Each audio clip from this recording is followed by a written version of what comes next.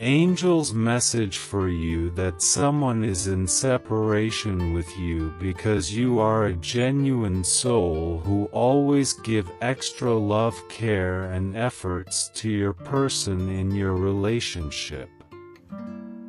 But you forget yourself about you for other happiness, where whatever happens you are the first to apologize. You try to please them where you forget your value, and this separation is necessary for both of you.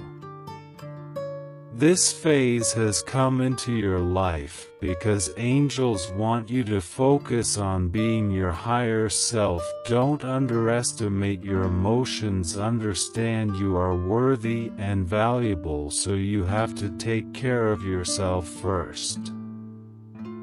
Don't underestimate yourself, and loving someone does not mean that you will ignore your emotional needs and happiness for others. You have to value yourself first, and during this separation, your person has been transformed completely. They loves you with their deep respect and admiration, so this separation is going to give you a everlasting love. They are madly in love with you.